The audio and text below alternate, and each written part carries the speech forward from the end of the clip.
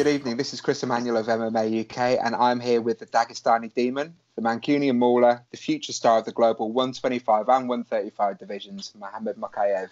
How are you, my friend? Hello, Chris. I'm good, thank you. Just made weight, come back home, ready to go on Saturday night. Made weight already. That's absolutely super, mate. You're a little bit early, but still, it's better to be on weight than scrabbling to try and make weight at the last minute, isn't it? I suppose.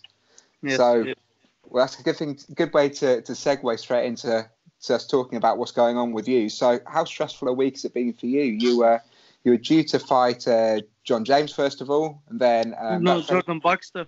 But then I thought you had John James first and then Jordan second. No, Jordan. Ciaran Mulholland supposed to fight,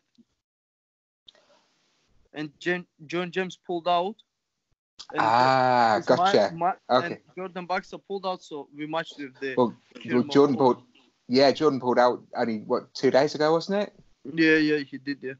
It's just absolutely gutting because on paper that was going to be one of the fights of the year. Surely, you two are certainly stars of the division and stars of the amateur scene. So, so Ciaran stepped up to take the challenge. Up, yeah, I like this guy. Got some spirit. I like it. Well, he's crazy. He's like Donald Cerrone, the crazy guy who doesn't. He was preparing to the fight anyway, so he wasn't like late notice. He was going to the he did camp before this 23rd, so he's ready to fight. So it's not like late notice for him, no late notice for me. So we both like actually in the camp. Was in the camp. So how does it feel having to prepare for a different opponent? Has that changed the game plan at all? Not really. It's like IMMAFs. Remember when I did IMMAFs?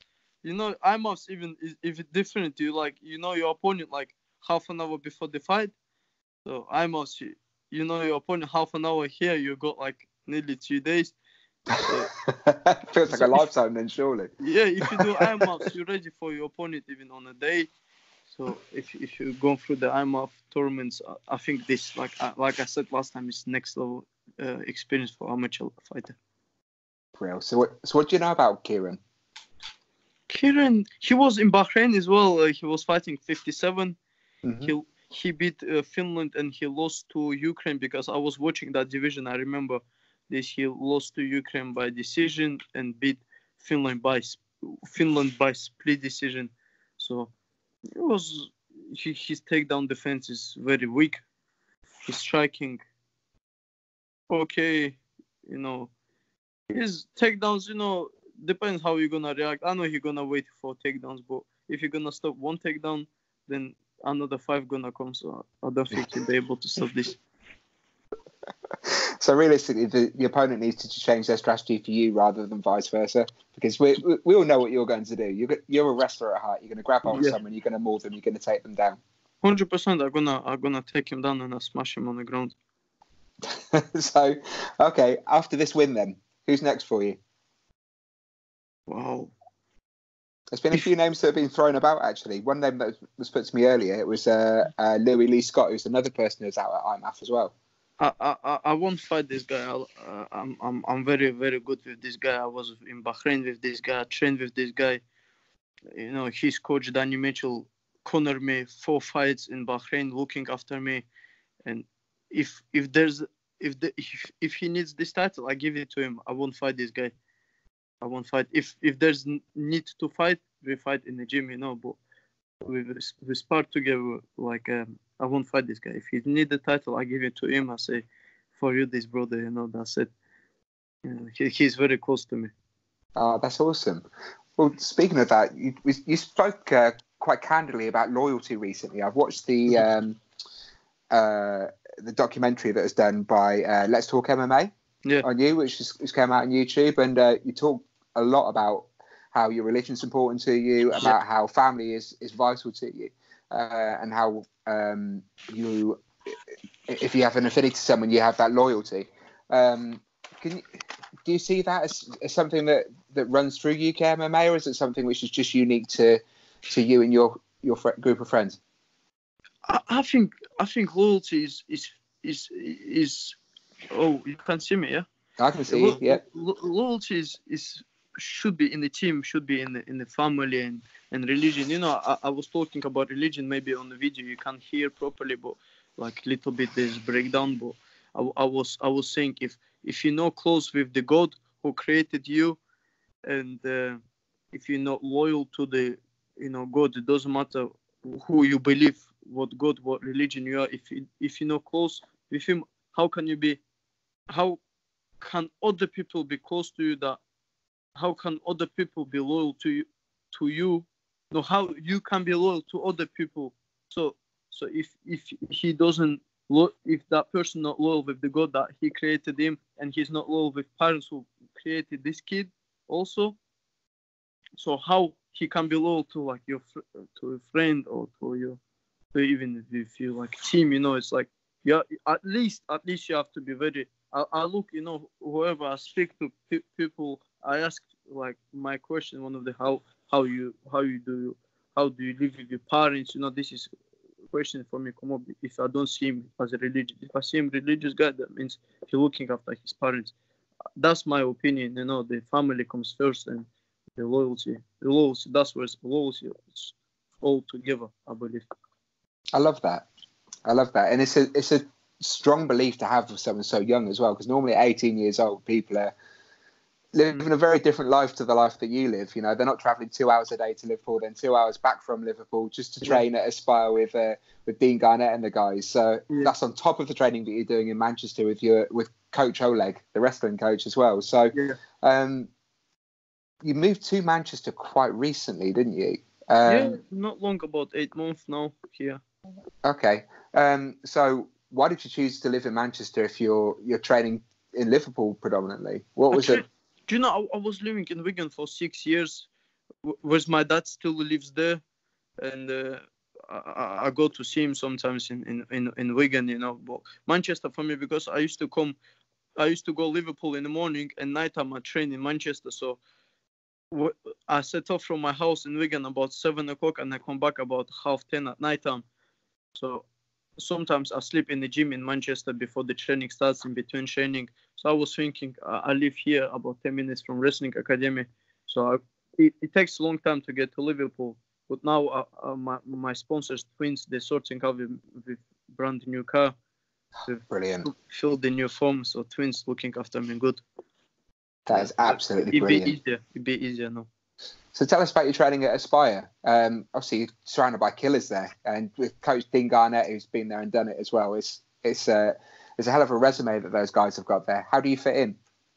Yeah, I feel good. There's a lot of guys my weight.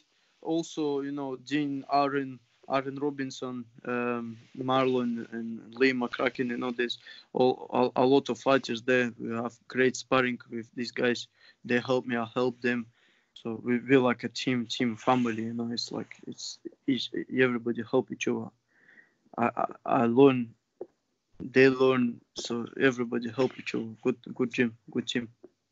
Real. So turning pro, we're still some way off. I'm guessing. About pro? I was thinking. I know a couple guys in bantamweight division at the top. They're going to pro soon. So I was thinking, it's like now. I was thinking maybe another 2 years. How much about a little bit? I was thinking maybe go pro soon, but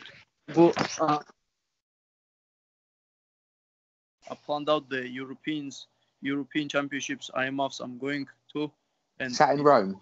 In Rome, Italy, yeah. And also I'm going to Bahrain for this World Championships. So this is my. Also was thinking to the next year IMMAF, but I will see now. See how you feel. So, with UFC being your ultimate goal, how the position that they put the 125 division in, where they've talked about shutting it down, although they still have the 125 champion, they still have some 125 fighters. Is that still going to be your ultimate aim, or are you looking at other organisations as potential homes, or are you even looking at bantamweight? No, I'm looking bantamweight. That's why I'm doing IMMAFs. I try to do it this way. I try to do this weight at UKC. I'm trying to work out bantamweight now, so I get ready slowly. for the bantamweight. If not, if you should remove 125, I'm ready for do 135, 145. You're going to go to 145 as well. I can do, I'm big flyweight and I'm big bantamweight also. I'm walking about over 70 kilogram. Wow. So, if we're going to talk about bantamweights, and before I let you go, I want your thoughts on the doping scandal that's hit the bantamweight division this week. What are your thoughts on TJ Dillashaw? Innocent, guilty? I don't know. Come on, don't do this to me, Mo.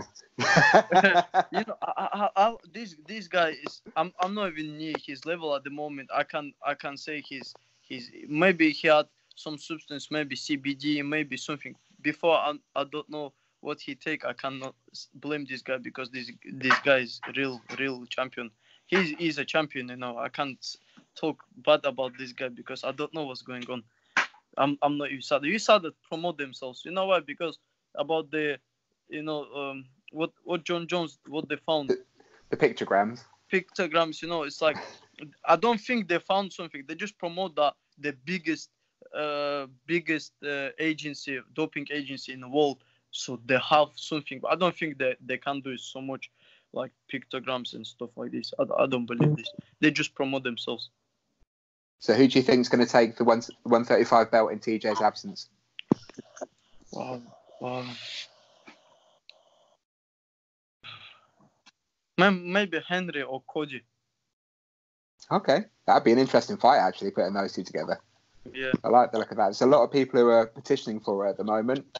But, I certainly think that'd be an interesting fight. So coming back to you then to close off this interview. Saturday, you are fighting at the Guildhall in Preston on UK Fighting Championships 9. How do you see the fight finishing? How quickly? Call it for me. What do you reckon? I'm preparing for 5 rounds. If there's a 3 rounds, I'm preparing for 3 rounds. If there's a 5 rounds, I'm preparing for 5 rounds. So I'm ready to all 5 rounds. Play with this guy and smash on him on the ground, on stand-up. Like he gonna get gassed. 5 rounds. Nobody in UK ready to do 4 rounds with me, even 3 rounds or 5 rounds, because I'm a wrestler. If there's a wrestler comes to the cage with me, then he won't be able to strike with me and grapple with me. And so I'm like head above amateur level in UK at the moment. I believe this. But there's a God that plans already written that's what's gonna happen. Maybe I walk to the cage, trip up, snap my leg, and I go to lose. It's anything can happen. But I'm ready to do all 5 rounds. I run every morning, every day, 2 times training, and I never smoke and never drank in my life. I know these guys did before. Some people maybe smoke weed. Some people drink 100%. Some people in this division drank. Not some people. In top 10, I know they drank. One time you drank, it means like you're not focused in the game. I'm the focus. I'm hungry, coming crazy. So your opportunity now, before we finish off, to thank your sponsors. You mentioned one sponsor, Twins, who are very kindly providing you with the car, which is absolutely fantastic. Yeah. Hit me up with them. Who else would you like to thank? Pitbull West Coast with the gear, Safe Jaws with the Gum Shield, King Nutrition with supplements, Bosu Body Bar, like help me with the meals every day, like 3 meals a day. Yanis, the nutritioner, he helped me a lot. Woody helped me with strength and condition. The Woody from Tiger Muay Thai strength and condition coach. Yeah. He helped me with all the program, and I would like to thank all these guys that are supporting me a lot. BJJ 24/7 also. We're going all the way strong together. Looking forward to seeing it as well. Yeah. Mo, thank you as always for your time. I appreciate it. Thank you so much, Chris. Thank you. Especially considering, you're so close to the fight. So good luck. Well, I'm not going to say good luck. Good luck's for other people. So enjoy your fight on Saturday. I look forward to speaking to you after you've picked up your belt. Hello. Oh, can you hear me? Just broke. Typical. I was just close enough. I said luck's for other people, not for you. So enjoy your fight on Saturday, and I look forward to speaking to you after you pick up your belt. Thank you so much, Chris. Thank you. I'll speak to you soon. Thank you. Bye Thanks, bye. Mo. Bye bye. Bye bye. Bye bye.